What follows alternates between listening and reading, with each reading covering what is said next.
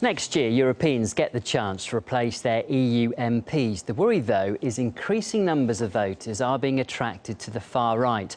At the root is anger at what's perceived to be unbridled immigration, while suffering from stagnant economies and stubborn unemployment. Tessa Rasilia looks at some of those on the right who are lining up to take on Brussels. They mince no words. European people are realizing that the EU is an empire, a Soviet Union that in fact is destroying their freedom. The authorization of Islamic mass immigration to Europe has been one of the greatest mistakes of recent decades. And they're all fired up to continue. Shake the system. They're two increasingly popular figureheads riding a wave of nationalist movements across Europe, not quite in the mainstream, but no longer on the fringes either.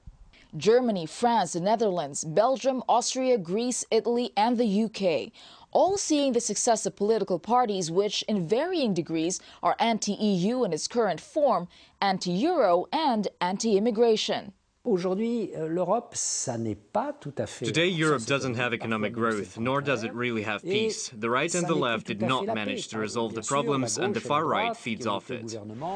A new poll of voting intentions show that nearly a quarter of French voters would vote for France's National Front in the May 2014 European Parliament elections. That's ahead of the country's two leading parties.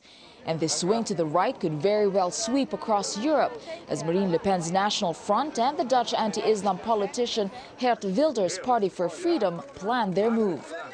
That's despite reports that Wilders in the past disapproved of anti-Semitic remarks by Le Pen's father, while Le Pen reportedly described the Dutch as more radical than she was when it came to Islam.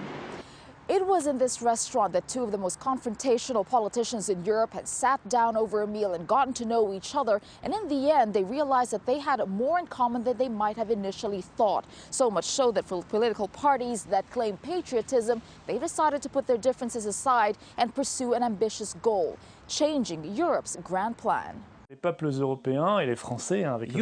and the French have understood that the political structure that defends people the best is the nation. But today the decisions are made in Brussels, in Berlin, in Washington. They're not made in France, and this cannot go on.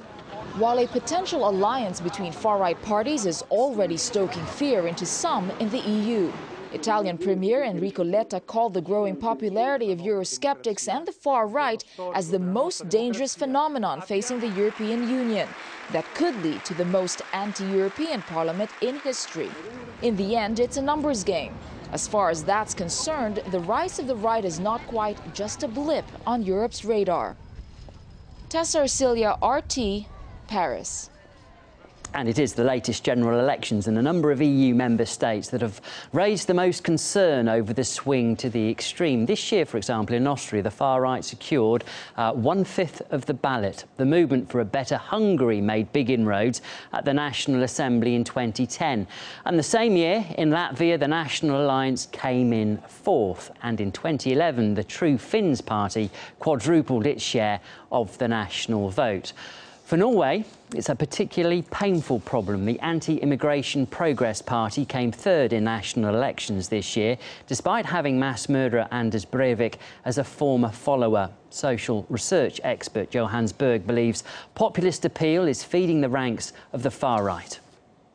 All of these parties are anti-immigrant, they're anti-immigration. They do express sort of the strongest sort of anti-immigrant views in Europe. And so that's where these parties might have a certain influence, as they have had, like in Denmark, for instance. And so resistance against immigration is one thing. The other is a sort of anti-elitist sentiment among voters in Europe. So people who wish to express a protest or an anti-elitist sentiment tend to support these parties. They could have a major influence, certainly in terms of immigration policy and in terms of the way that Europe is viewed around the world.